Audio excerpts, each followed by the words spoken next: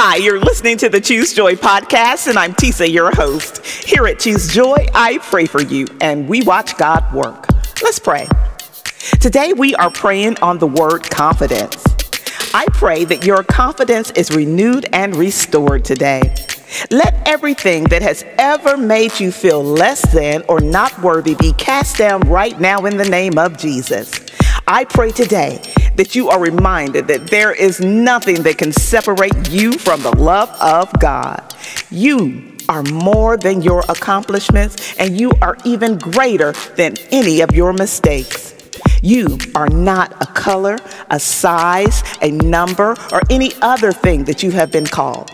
God knows your name, and He calls you His child.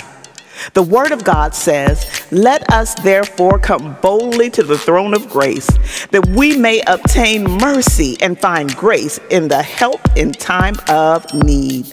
Be confident that there is mercy and grace through Christ Jesus just for you. I pray that you be confident that He who created you has a plan just for you. Be confident that Jesus sympathizes with your weaknesses. It is my prayer for you today that you be confident that God means you good and not harm.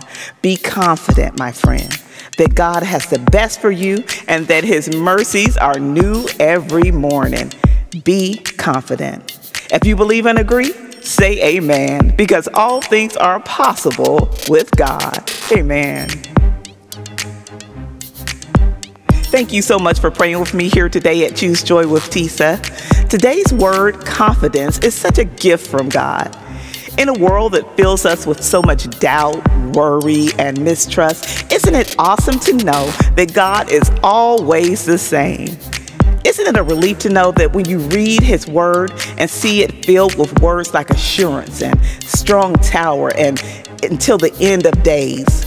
We have every reason to walk through each day confident that we are loved and that we are full of purpose. I am confident that when I place my trust in God, all things are possible. I pray today that you place your confidence in God too. I hope you will join me for tomorrow's prayer. And if today's prayer was just for you, let me know by leaving me a comment at tisajones.com. Until the next time, I pray that you choose joy. Amen.